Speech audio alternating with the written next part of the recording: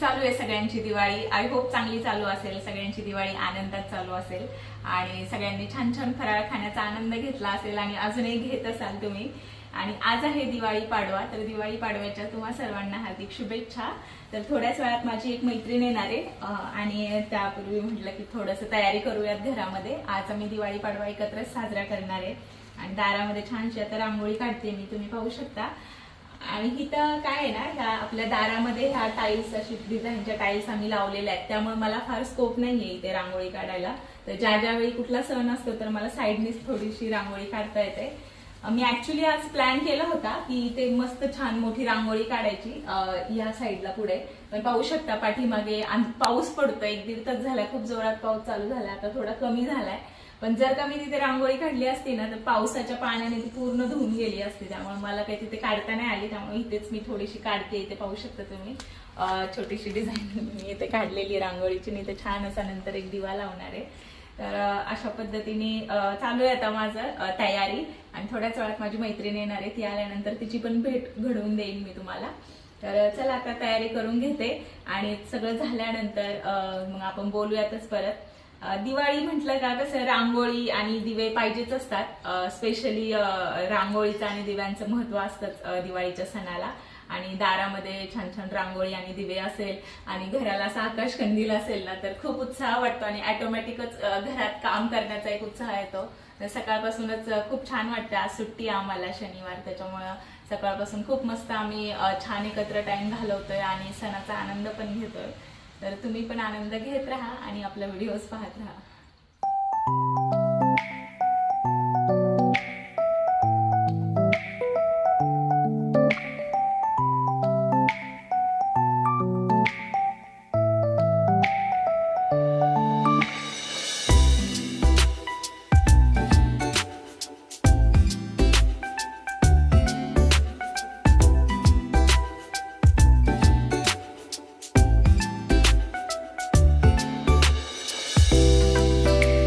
माझं आवरलेलं आहे आणि थोड्याच वेळात माझी मैत्रिणी येईलच। आणि तुम्ही पाहू शकता आजच्या पाडव्याच्या दिवशी पण मी छोटंसं डेकोरेशन केलेलं आहे घरामध्ये।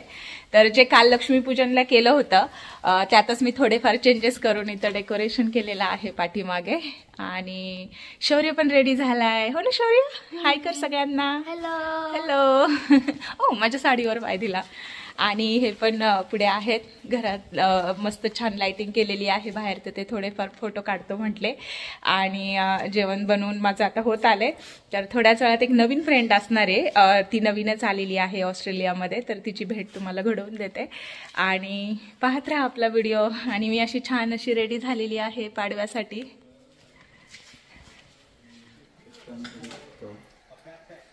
तर मी मगाशी तुम्हाला सांगितलंच आमचे फ्रेंड येणार आहेत एक, आणि इथे पाहू शकता ही आहे माझी नवीन मैत्रीण आत्ताच झालेली आहे किरण पगार, आणि तिकडे हे दादा आहेत मनोज पगार, आणि हे आहो यांना तर तुम्ही ओळखताच। तर आम्ही मस्त आता एकत्र आलोय। आज आहे दिवाळी पाडवा आणि किरणनी आणि मी एकत्र प्लॅन केला की आपण एकत्रच येऊयात आणि दिवाळी पाडवा साजरा करू आणि फराळ पण शेअर करू। तर आम्ही मस्त दोघी एकमेकींचा फराळ शेअर करतोय आता इथे। तिचं पण सगळे पदार्थ खूप छान झालेत। मी आता शेव टेस्ट केली आहे आणि चकली टेस्ट केली आहे, तर ते पण कसं झालंय माझा फराळ ते दोघं तुम्हाला सांगतील। आणि असं म्हणजे किरण आल्यानंतर मला खूप छान वाटतंय घरामध्ये। ऍक्च्युली सकाळपासून आम्ही दोघंच होतो आणि घरात अजून कोणी आलं तर आपला जो उत्साह असतो तो अजून काय म्हणतात वाढतो अजून तो उत्साह। तर आमचं पण काहीच तसंच झालंय। तर आम्ही मस्त आता एन्जॉय करतोय ते फराळ आणि चहा पण घेणार आहे। तर आता मी सगळ्यांकडे हँड ओव्हर करते आणि मी माझा फराळाचा आनंद घेते। तर मी आधी किरणला सांगते की आमची म्हणजे ओळख कशी झाली, तर किरण सांगेल तुम्हाला। हॅपी दिवाळी सगळ्यांना। दीपालीने खूपच छान फराळ बनवलंय आणि सांगायची गोष्ट म्हणजे दीपाली भेटली म्हणून मला पर्समध्ये खरंच खूप छान वाटलं। तिची माझी ओळख अशी झाली, बँकॉकमध्ये माझी मैत्रीण अस्मिता, ती दीपालीची फॉलोअर आहे। तर तिने मला म्हणजे मला खूप टेन्शन होतं पर्समध्ये गेल्यावर, सगळं नवीन आहे कसं होईल, म्हणजे माझा बँकॉकचा ग्रुप सोडून मला येणं खूप म्हणजे कठीण होतं। पण तिने मला सांगितलं की किरण तू दीपाली जाधव अँड फॅमिली म्हणून एक यूट्यूबर आहे, तू त्यांना फॉलो कर आणि त्यांचा नंबर घे। तर तिच्याशी बोलते, खूप एकदम साधी माणसं आहेत। तिने मला खूप सांगितलं होतं एकदम छान आहे, तर मग मी दीपालीला कॉन्टॅक्ट केला, युट्यूबला मी तिला मेसेज केला. हो, तिचा लगेच म्हणजे मी पर्समध्ये खूप जण आहे युट्यूबर, पण मी खूप जणांना केलेला मेसेज, पण मला दीपालीचा म्हणजे 2 सेकंदात लगेच रिप्लाय आलेला की म्हणजे तू कुठून आहे काय. ऍक्च्युली मी तिला सांगितलेलं की मी बँकॉक मधून नाही, मी बँकॉक मधून असं सांगितलं आणि माझा व्हॉट्सअपचा नंबर इंडियाचा होता. तर ती थोडी कन्फ्युज झाली होती की खरंच आहे ना बॉस तसं. मग नंतर आम्ही डायरेक्ट कॉल केला, पण पहिल्याच कॉलमध्ये ती एकदम माझ्याशी एकदम असं मोठी बाई नसते ना त्या टाईप ती एकदम फ्रँक झाली. ती आली म्हणून म्हणजे तिच्यामुळे मी पर्समध्ये खरंच कम्फर्टेबल आहे. आणि थँक्यू दीपाली आणि दादांना पण. आणि नो प्रॉब्लेम, खूप छान वाटलं माझ्याकडे छान विचार करते हे ऐकून. आणि आमचा म्हणजे चॅनलचा मोटिव्ह असतो आहे, आम्ही नेहमी तुम्हाला प्रत्येक व्हिडिओमध्ये सांगत असतो, ह्या चॅनलचा उद्देश पैसे कमवणं अजिबात नाहीये. ह्याचा उद्देश हाच आहे की अशी चांगली आणि लोकांची काय म्हणतात ऍडिशन करत जाणं आपल्या लाईफमध्ये. तर नवीन ऍडिशन झालेली आहे आमच्या फॅमिलीमध्ये, आमच्या फॅमिली फ्रेंडमध्ये. तर खूप छान आहेत आणि जवळच राहतात किरण आणि दादा. तर त्यांना काय हेल्प लागली तर आम्ही नेहमीच त्यांच्यासोबत असू. आणि कधी म्हणजे खूप हेल्प केली त्यांनी, कोणत्या एरियात घर, स्कूल वगैरे कोणतं काय कुठे काय चांगलं आहे. दादांनी पण खूप सपोर्ट केला आम्हाला. थँक्यू दादा तुम्हाला पण. काही प्रॉब्लेम नाही. एकतर कोणीतरी नवीन आपल्या बरोबर म्हणजे कनेक्ट व्हायला होतंय म्हणजे येतं, हे खूप मोठी गोष्ट आहे. इथं येऊन जर आम्ही इथं 10 वर्ष 15 वर्ष थांबलोय आणि तुम्ही नव्याने येत असाल आणि आमची काही हेल्प होत असेल तुम्हाला, तर याच्यापेक्षा आनंदाची गोष्ट काय नाही. म्हणजे हे युट्यूब आता चालू झालंय, म्हणजे 1 वर्ष दीपाली करते, 1.5 वर्षापासून. बरोबर. त्याच्या आधीपासून पण म्हणजे हे ह्याच्यात दाखवण्यासाठी आम्ही कधीच काय केलं नाही. जे आम्ही रेग्युलर करतो तेच आम्ही म्हणजे तेच तसंच आहे आमचं. त्यामुळे आता इथं तुम्ही आले तर आम्हाला किती आनंद आला होता की आम्हाला असं वाटत होतं की गेल्या 1 महिना झाला आम्ही प्रयत्न करत होतो की हा टाइम मॅच करायचा. मी थोडा गडबडीत होतो. दीपाली मला सारखी म्हणत होती की आपलं टाइम काढायचा आहे आणि म्हणजे तुम्ही एकत्र येऊ. मला मनोज पण रोज म्हणजे त्यांना बोलव घरी. मी दीपालीला सांगितलं पण तुम्ही बिझी होते खूप. नाही काय प्रॉब्लेम नाही. पहिल्या भेटीतच कधी कधी काही लोक जे आपल्याला कळतात ना त्यांपैकी तुम्ही पण होते. म्हणजे आम्ही बऱ्याच जणांशी मी खूप लोकांना भेटतो, रोज भेटतो, फोनवर बोलतो. त्यामुळे मला थोडा अंदाज येतो खरं तर आता. आणि तुम्हाला पण येतो कामात, तुम्ही लोकांना भेटता, बऱ्याचशा लोकांना क्लायंटला भेटता, तर आयडिया येते आपल्या 5 मिनिटात बोलून. आम्हाला तुमच्याशी बोलून फार कम्फर्टेबल वाटतं. नाही, मला पण इथे आल्यानंतर सगळ्यात पहिले हाच एक मेन प्रश्न होता की आल्यानंतर इथे लोक कसे असतील, आपल्याला कोण भेटेल आणि आपल्यासारखंच आपल्याशी जमवून कोण घेईल. पहिलंच कॉन्टॅक्ट तुम्ही भेटला आणि वी आर रिअली हॅपी की आम्ही तुमच्याशी कनेक्ट झालो. आणि आपण सगळे याच्याबद्दल बोलतोय, मेन जो टॉपिक आहे त्याला नको विसरायला. आतापर्यंत दीपाली वहिनीने जे बनवलंय त्यापैकी मी लाडू टेस्ट केलाय, चकली टेस्ट केली, शंकरपाळे आणि चहा, सगळे अति उत्तम झालेत. आणि अशाच अजून जास्त फराळ याच्या पुढे आम्ही तुमच्या हाताचा खात राहावं एवढी अपेक्षा. थँक्यू दादा, थँक्यू. तर अजून काय सांगायचं तुम्हाला? बाकी माझ्याकडे काय नाही, खूप छान वाटलं तुम्ही आले आणि आपल्या गप्पा होत राहतील. मलाही खूप छान वाटलं. म्हणजे दिवाळी असं असतं ना, घरच्यांची खूप आठवण येते. खरंय. पण तुमच्याकडे आलं असं वाटतं की नाही दिवाळी आहे, एकत्र आलो.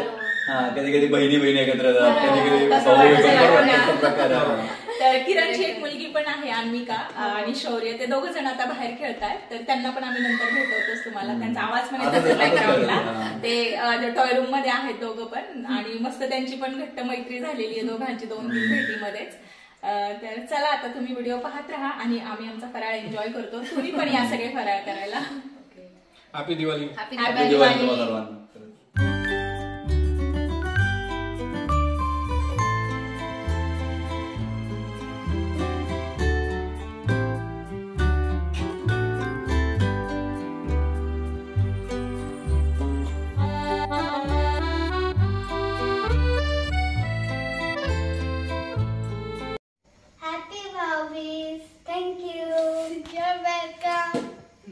Very good.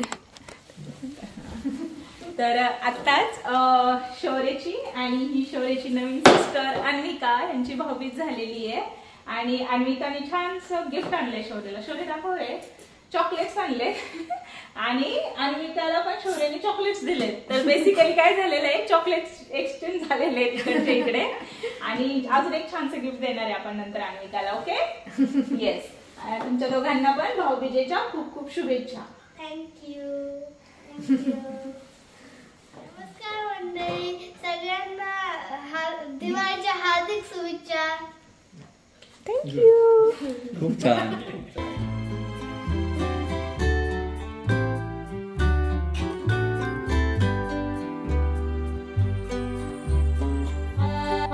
तर दिवाळी पाडवा आहे आज आणि दिवाळी पाडव्याच्या तुम्हाला माझ्याकडनं खूप खूप शुभेच्छा. तुला शुभेच्छा माझ्याकडून. आणि आय होप तुम्ही गिफ्ट आणलं असेल. सध्या गिफ्ट नाही आणलं आम्ही. एकच चॉकलेट फिरवतो सध्या बऱ्याच वेळापासून. इकडे तेच यूज होते सगळ्यांना. रिसायकल होते. तुम्ही पण आशीर्वाद द्या गिफ्ट म्हणून. हो.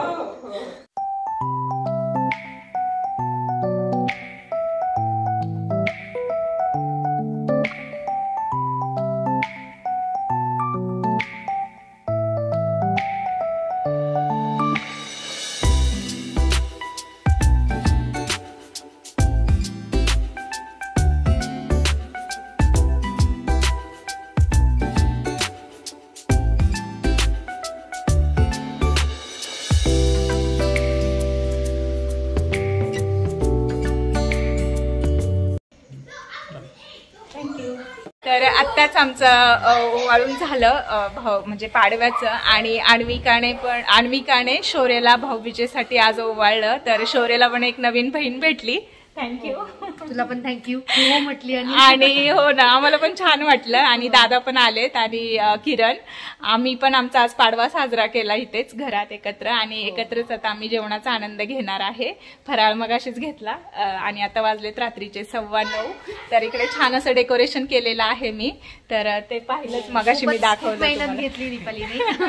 थँक्यू. फार मेहनत नाहीये तेच आहे. मी रोज थोडंसं फक्त पॅटर्न चेंज करतेय त्याचा. आणि छान वाटते दादा तुम्ही पण आलेत आणि आम्हाला छान वाटतंय.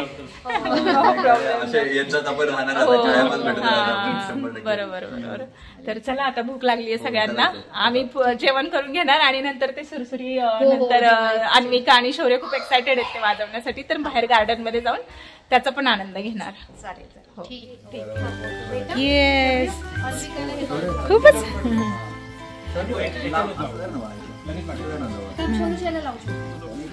हा शौर्याच्या याला लाव. येस. कुठलं सॉंग म्हणतात अन्विका?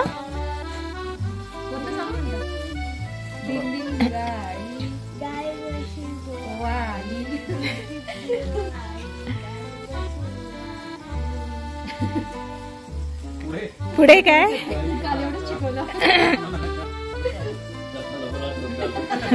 आपण लहान असताना म्हणायचं हो ना. Very good. हा येस. हॅपी दिवाळी.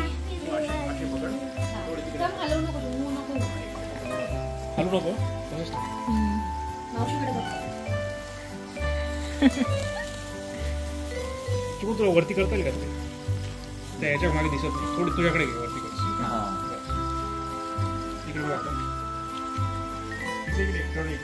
इकडे हलू नको आता सध्या. फोटो काढू दे काकांना.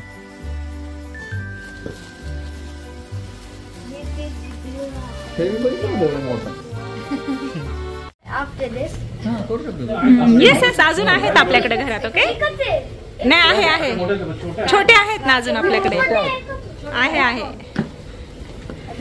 शौर्य तू अन्विका बरोबर सेलिब्रेट करतोय. तुला कसं वाटतंय अन्विका? तुला कसं वाटतंय? एकदम मस्त. Very good. माझं नेहमी संपला.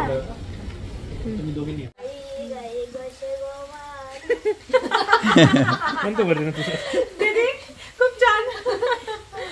तर या सगळे सुरसुरी तुमच्याकडे सुरसुरी म्हणतात का? आम्ही याला काय म्हणतो? फुलभाज्या ना. फुलभाज्या म्हणतो. फुलभाजी म्हणतात आमच्या इकडे याला. तर किरण बरोबर आम्ही मस्त आणि किरण आणि फॅमिली सोबत आम्ही दिवाळी एन्जॉय करतोय आमची आजची.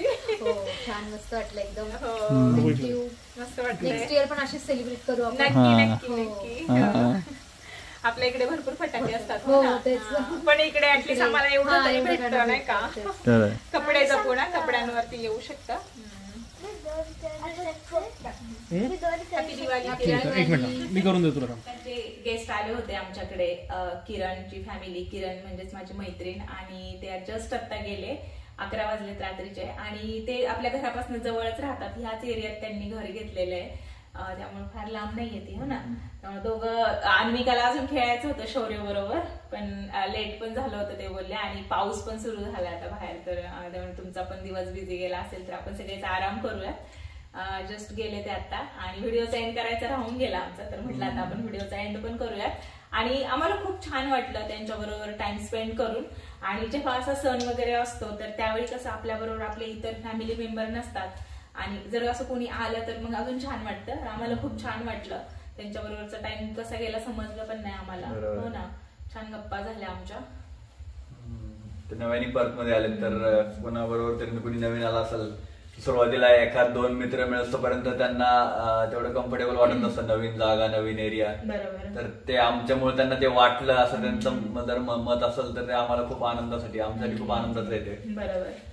आणि किरणची आणि माझी ओळख झाली ती म्हणजे ह्या युट्यूबच्या व्हिडिओज मुळेच, तर आज ती माझी मैत्रीण झाली तर पर्थ मध्ये ती आल्यानंतर. आणि ऍक्च्युली किरणची एक मैत्रीण आहे, म्हणजे ती किरण आधी बँकॉकला राहायची, म्हणजे आधी ते भरपूर म्हणजे असे फिरतीवरच असतात, म्हणजे त्यांचे जॉब तसेच असतात. आधी हाँगकाँगला होती, त्यानंतर ती बँकॉकला राहत होती काही वर्ष.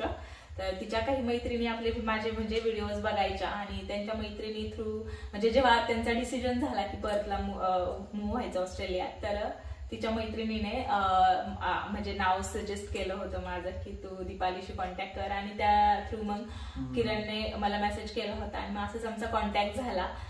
तिने काही म्हणजे तिला माहिती हवी होती सगळी, तर मग फोनवर बोलणं झाल्यानंतर खूप जेन्युइन मग गप्पा झाल्या आमच्या. खूप छान वाटली मला किरण, आणि त्यांना आता येऊन 2-1 महिने झालेत आता पर्थ मध्ये ते आलेत. ह्यापूर्वी पण किरण 2दा घरी येऊन गेली होती, आणि आज दिवाळीसाठी मग खास एकत्र येण्याचाच प्लॅन केला आम्ही. आणि अन्विकाने शौर्यला भाऊबीजेची पण आजच ओवाळणी केली. भाऊबीज उद्या आहे पण आजच त्यांनी तिने ओवाळलं शौर्यला. असं झालं आमचा टाइम छान स्पेंड झाला हो ना. ते ज्यांनी सजेस्ट केलं होतं म्हणजे विसरायला नको आपल्याला, ज्यांनी सजेस्ट केलं होतं त्या किरण वहिनींना की दीपालीशी कॉन्टॅक्ट करण्यासाठी, त्यांचे पण आज त्या या व्हिडिओच्या माध्यमातून धन्यवाद मानले पाहिजे, आभार मानले असतील त्यांचे.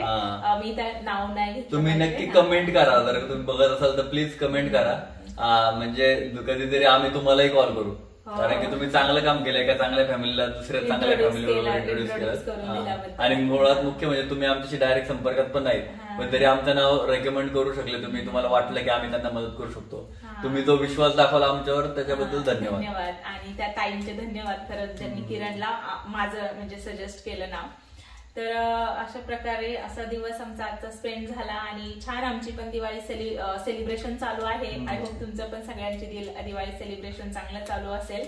आणि उद्या पण आमची इथे एकत्र एका ठिकाणी आम्ही गॅदर होणार आहे, सगळे फ्रेंड्स एकत्र दिवाळी सेलिब्रेट करणार आहोत. आणि उद्याचं बघू मग अजून काय काय प्लॅन होत आहेत. तर चालेल, मला असं वाटतं की आता आम्ही आवरून घेते, आणि आता पण बराच उशीर झालाय, तर रेस्ट करूयात आपण सगळे, आणि परत एकदा नवीन व्हिडिओत भेटू. तर सगळ्यांनी काळजी घ्या, आणि पुन्हा एकदा तुम्हाला सर्वांना दिवाळीच्या खूप खूप शुभेच्छा. असेच आपले व्हिडिओज पाहत राहा, व्हिडिओला लाईक करा, शेअर करा, आणि जर तुम्ही अजून आपल्या चॅनलला सबस्क्राईब केलं नसेल तर नक्की सबस्क्राईब करा. बाय. Bye. Subscribe.